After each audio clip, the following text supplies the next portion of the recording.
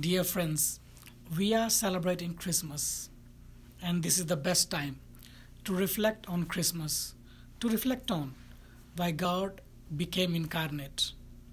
Often we think that Jesus came into the world so that he could die on the cross and pay the price of our sins to God.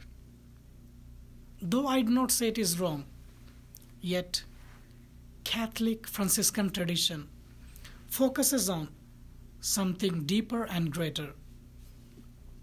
According to St. John Duns Scotus, a Franciscan scholar, God became incarnate so that he could share his divine life, love, and beauty with us.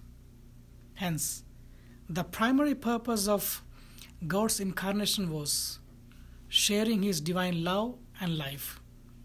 So Jesus was here on this earth to share God's love and life, and not to just satisfy a bloodthirsty God.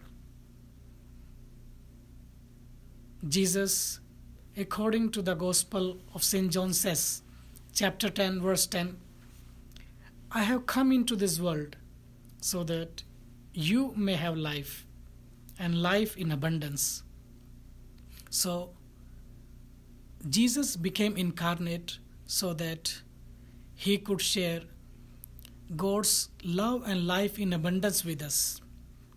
At this Christmas, my prayer for you is this, that may you experience his divine life and love in abundance.